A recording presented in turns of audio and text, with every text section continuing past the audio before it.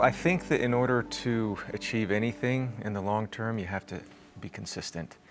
And if I look back over the past 20 years of training, it's when I have been consistent that I have been able to make progress that I wasn't able to make when I would, just practice, once every couple weeks and then go and try to sing something. It just doesn't work that way.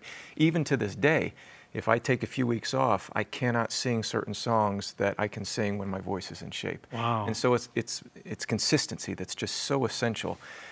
And I think that applies completely to gospel living. I think it was Elder Bednar or someone that says that, it's better to be consistent than then just throw out short bursts of energy and then just like take 5 years off the gospel. And I think that that's why the Lord invites us to make and keep covenants, because He's inviting us to be consistent at aligning our lives with His will. We all, sooner or later, have to make the conscious choice, okay, what do I really want?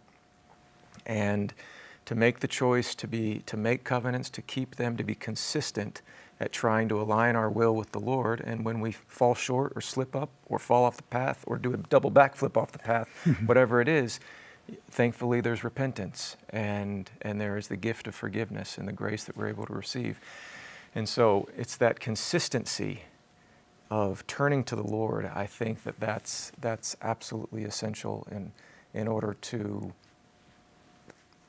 enjoy the blessings of the blessings that the Lord has to give us.